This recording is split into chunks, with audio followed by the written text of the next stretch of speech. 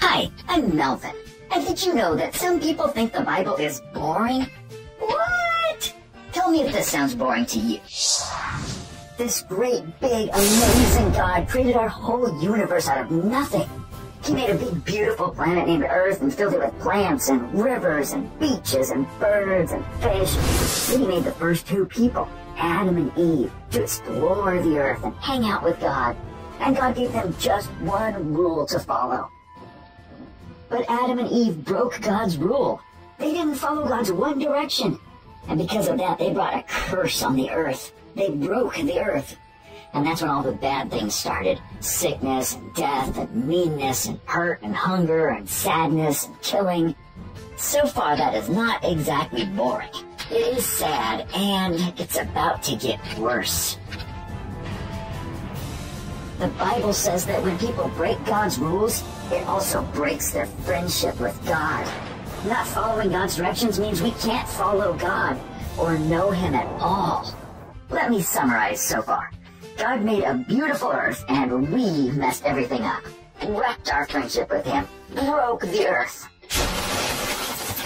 But God made a plan to fix everything.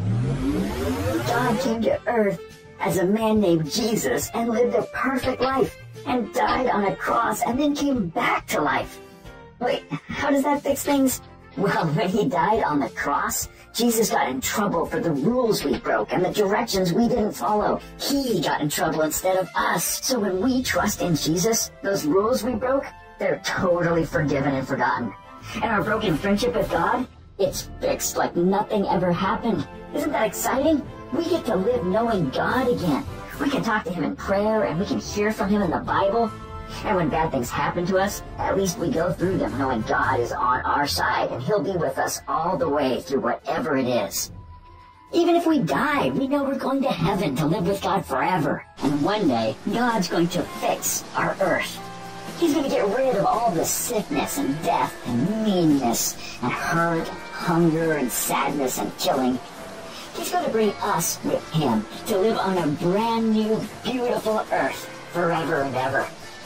We're going to get to explore the new earth and outer space and discover wonderful surprises in the universe and wonderful truths about God.